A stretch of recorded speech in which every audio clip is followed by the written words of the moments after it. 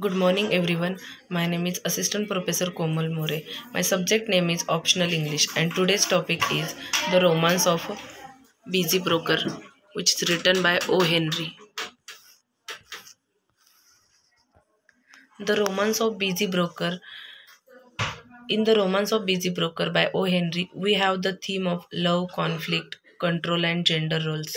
Taken from his selected stories collection, the story is narrated in the third person by an unnamed narrator, and after reading the story, the reader realizes that Henry may be exploring the theme of love.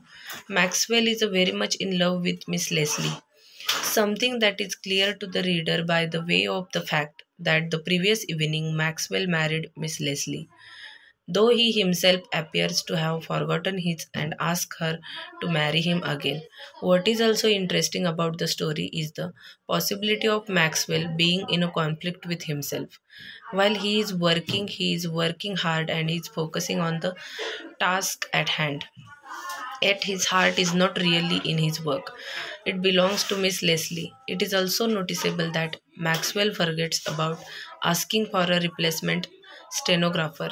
This could be significant as Maxwell may not be compatible with his wife working in the same office as him or working at all.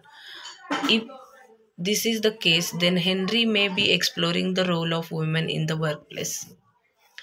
As to how Maxwell could have forgotten he married Miss Leslie the previous evening is difficult to say.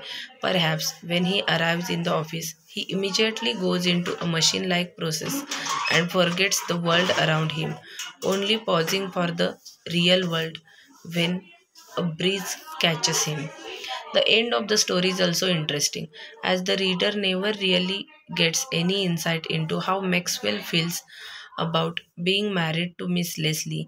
We do not know that he is in love with her and wants to marry her, but Henry does not afford Maxwell the opportunity to speak at the end of the story.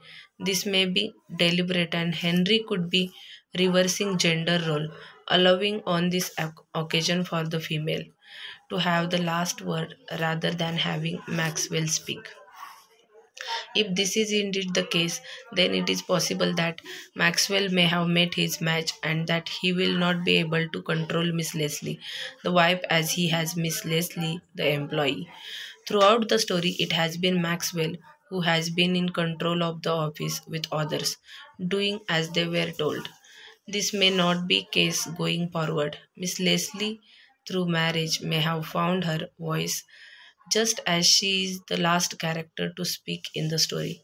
Equality may be at hand for Miss Leslie, particularly due to the fact that Maxwell is so in love with Leslie. Thank you so much.